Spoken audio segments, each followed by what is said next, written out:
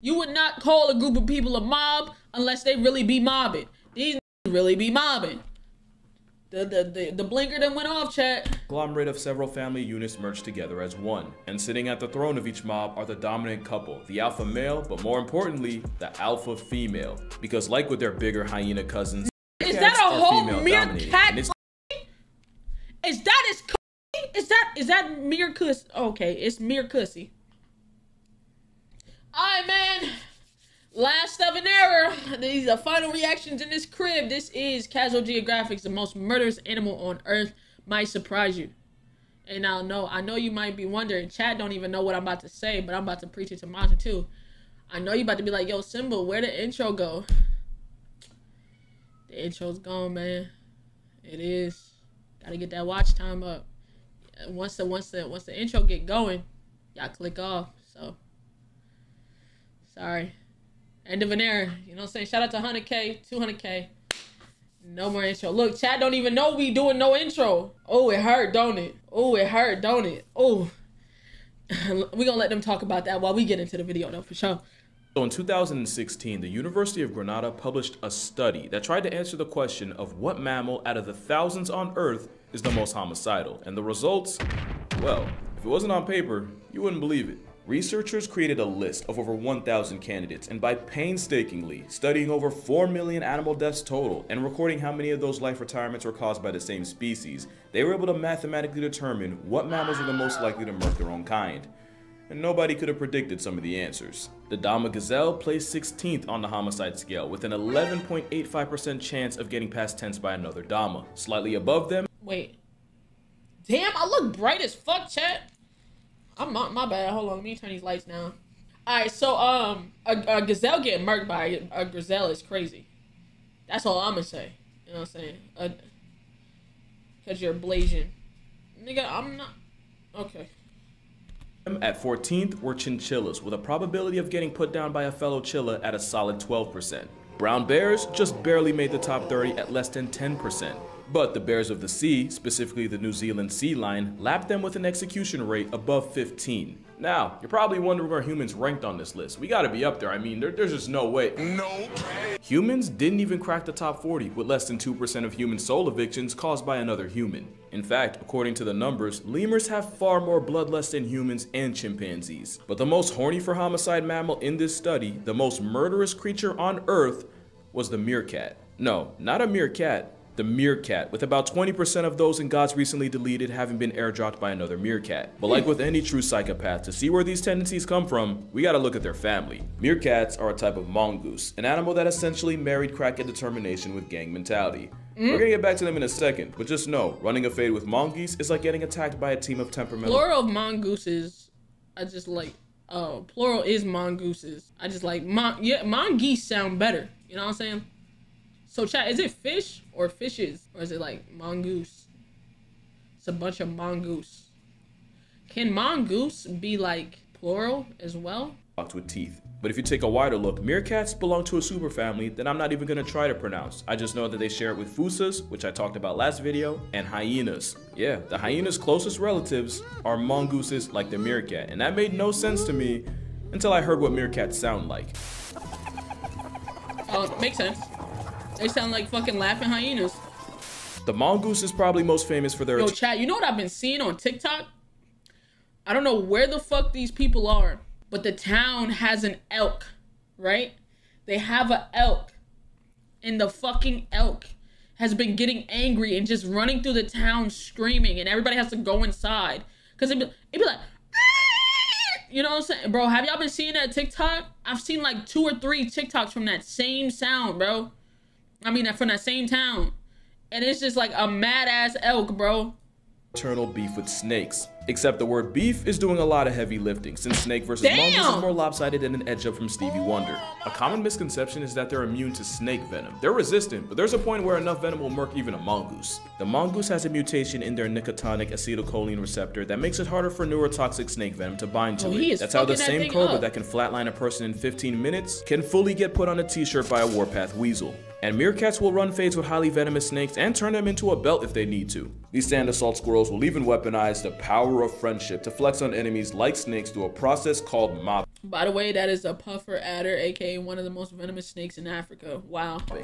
Speaking of which, don't worry, I didn't forget about this. But to explain why meerkats have such a high KD ratio against their own kind, you gotta understand how functionally dysfunctional their families are. The meerkat empire is built on a foundation of violence, extortion, spawn killing, cannibalism, but most importantly, a power-hungry mother, and it goes like this. Meerkats live in groups called mobs, and each mob is a conglomerate. Well, of course. They live in groups called mobs. They gangster, alright? They different. They built different. You would not call a group of people a mob unless they really be mobbing. These niggas really be mobbing. The blinker that went off, chat. Conglomerate of several family units merged together as one. And sitting at the throne of each mob are the dominant couple, the alpha male, but more importantly, the alpha female. Because like with their bigger hyena cousins, nigga, is that a whole meerkat pussy? Is that his coochie? Is that meerkuss? Okay, it's meerkussy. Biggest, meanest mama meerkat that calls the shots. Everyone has a job in meerkat society. Yo, and he has like a, bro, nigga had like a full 30-second segment of meerkussy, bro. Bro, it was just in the script. Am I tripping? Oh my God, bro.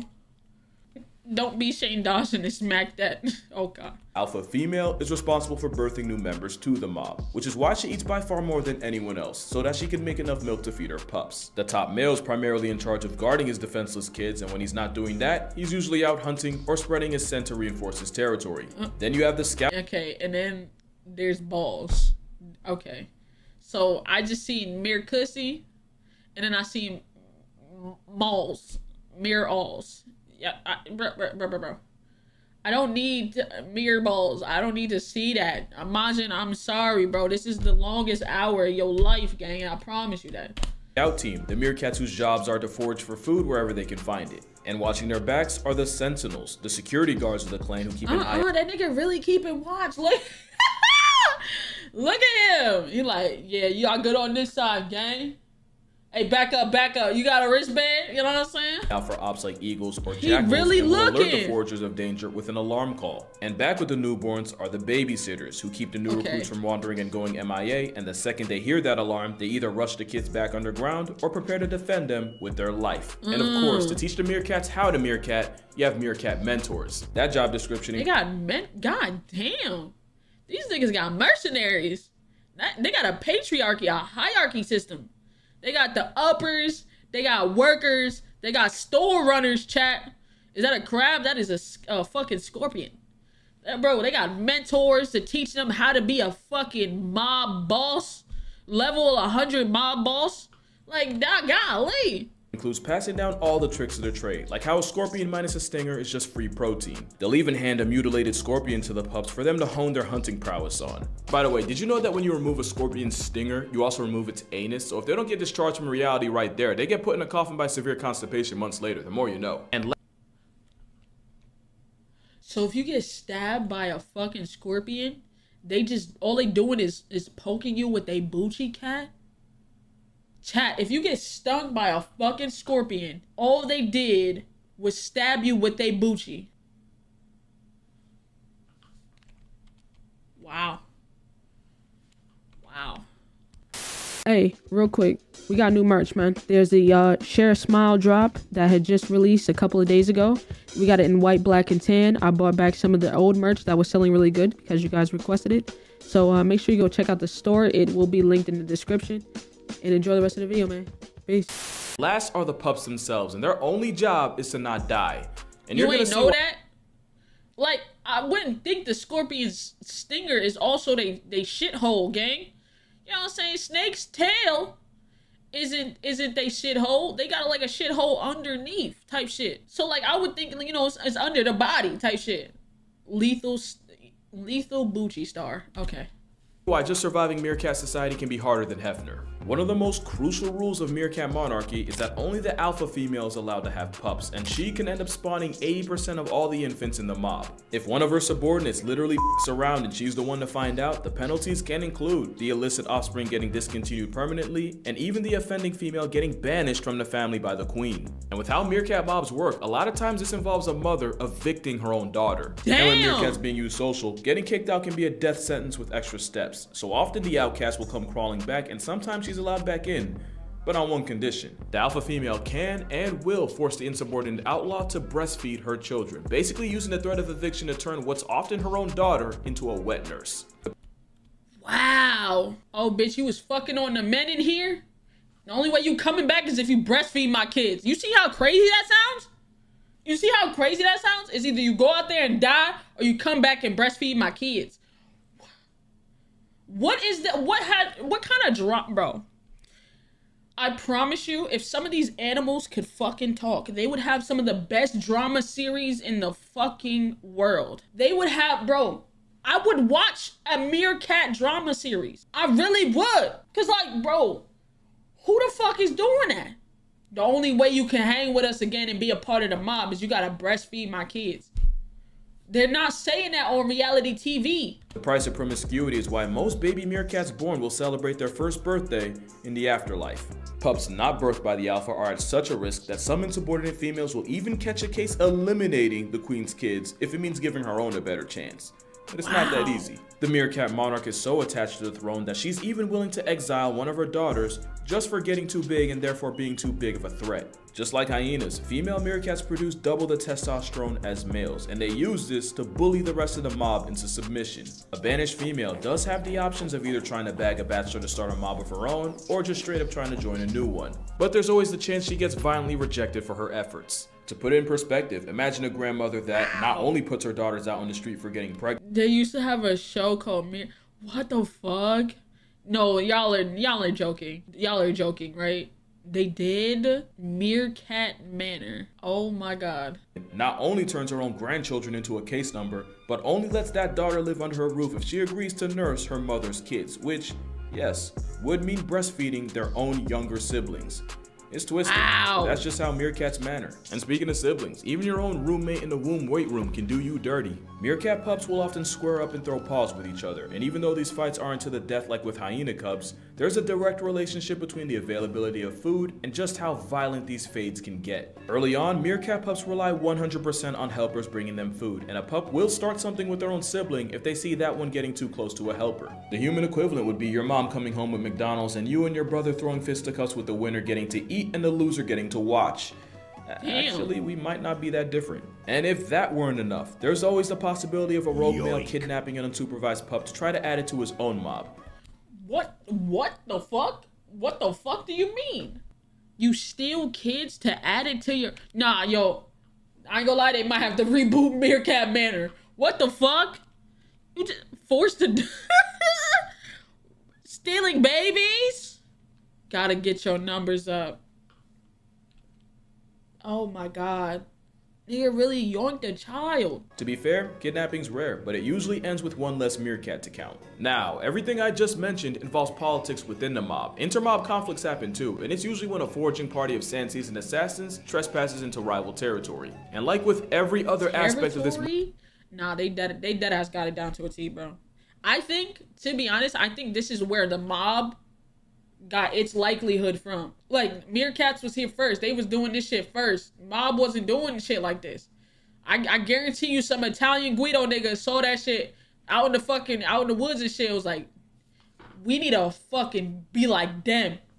And that's where the mob came from. Murder Mongoose's life. This too can lead to violence. The meerkat mafia will try to intimidate the opposition with a war dance. Now usually, that's all this is, just a bunch of aggressive posturing and a healthy helping of hold me back. But 10% of the time, words can't do what war can, and it gets physical enough to remove multiple meerkats from the census. And according to studies done in the Kalahari, almost half of mob-on-mob brutality is initiated by the alpha male. So long story short, males are usually the ones starting stuff with other mobs, while females prefer to keep their beef inside the family. All that adds up to 1 in every 5 meerkat obituaries being authored by another meerkat. Meanwhile, the much more infamous hyena has a homicidal hit rate of about 8%. 20% of meerkats die to another meerkat. We gotta stop this meerkat on meerkat violence. It's to the point where you almost wonder why meerkats don't just choose to live on their own, since the biggest threat to their way of life is often another meerkat. No, that's a cat in there. Yes, a little meerkat. The answer is eusociality. Wow. SparkNote's version, it's a system where there's one female spawning babies and everybody else works together to bring up the children while also splitting the labor of the colony. Bees and ants are probably the most famous eusocial insects, and so far we can only name 2 eusocial mammals, those being the raisin of rodents, the naked mole rat, and mongooses like, yeah. Meerkats live in the desolate, sun-baked deserts of the Kalahari, where grocery shopping is a treasure hunt and death can get delivered to you faster than an Amazon package. The mob system, although not perfect, keeps members fed and protected, especially the pups who almost always have someone watching over them. Their alarm system is so advanced that the sentinels have different calls for different situations with different levels of urgency. For example, the warning call for an approaching fox or jackal is not the same for that of a bird of prey. And like I said, the power of friendship is their best weapon against threats like snakes. In fact, the only snakes they really have to worry about are the ones related to them. So, when it comes to meerkat family, you can't live with them, but you don't got a chance in hell without them. I've called a lot of animals homicidal, but no mammal is more murderous and more of a legitimate danger to themselves than a baby-faced foot-tall Terminator and the comic relief of Lion King. Thanks for watching, and I'll see you all in the next one. That'd be big. Behind the scenes footage of the latest launch. Okay. Timon and Pumbaa going crazy.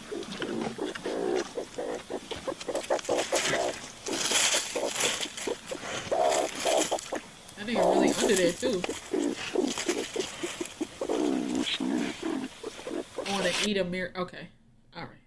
Hey, W video, shout out Casual Geographic, man. You know what I'm saying? If you actually were in the stream and seen the trials and tribulations before this reaction and throughout this reaction, hey, kudos. If you didn't, you just missed it. You missed it, Kang. You missed it.